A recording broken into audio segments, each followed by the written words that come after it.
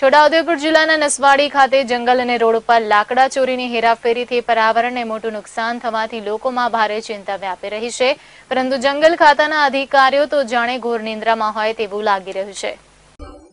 નસવાડી તાલુકામાં એક ટ્રાઇબલ વિસ્તારમાં જંગલ ડુંગર જેવા વિસ્તારો આવેલ છે। ત્યાં મોટા પ્રમાણમાં વૃક્ષોની અનેક પ્રકારની ચોરીથી જંગલ ખાતા અને વનીકરણ વિભાગ અજાણ હોય છે।